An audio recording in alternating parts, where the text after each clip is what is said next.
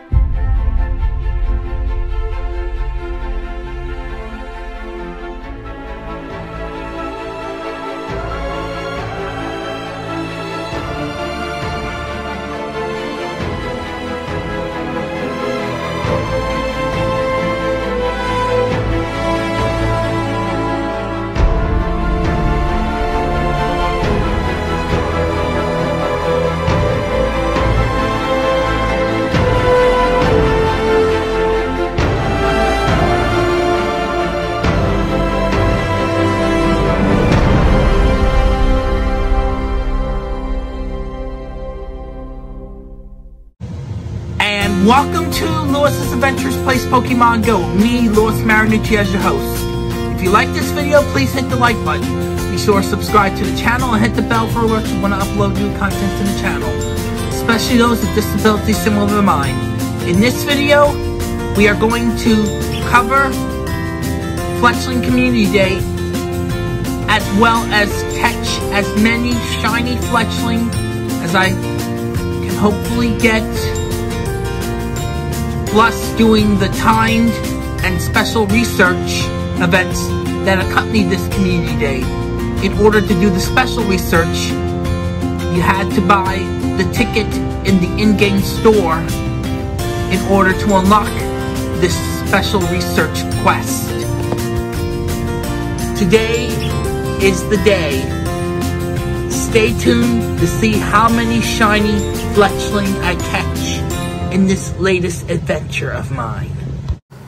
Well, this community day really got off to a rough start. As you see here, I'm bored, annoyed, and frustrated because it took me a while until I got my first shiny Fletchling.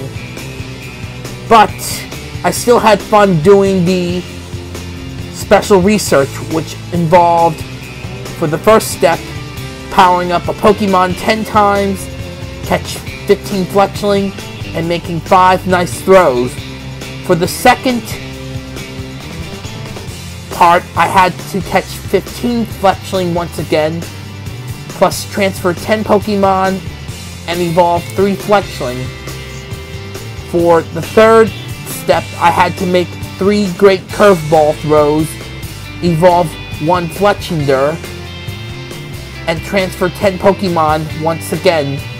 And then the fourth and final step, you automatically get those rewards after you click on them. But of course, hopefully the next community day will be much brighter and more fun and more relaxing. Enjoy the rest of this footage, everyone.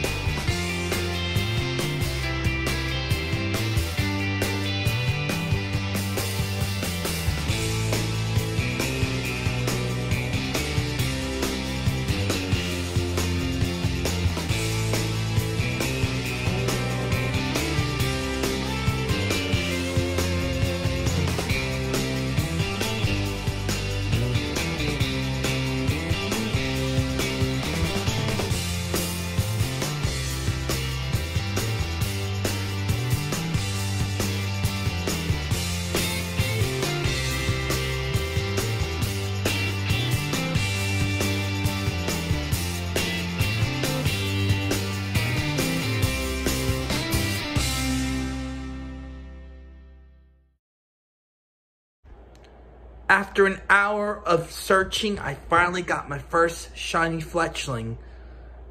But due to technical difficulties, there's going to be some edits in this video. It won't be perfect, but I promise you, things will get better. Well, today wasn't a pretty good community day for me,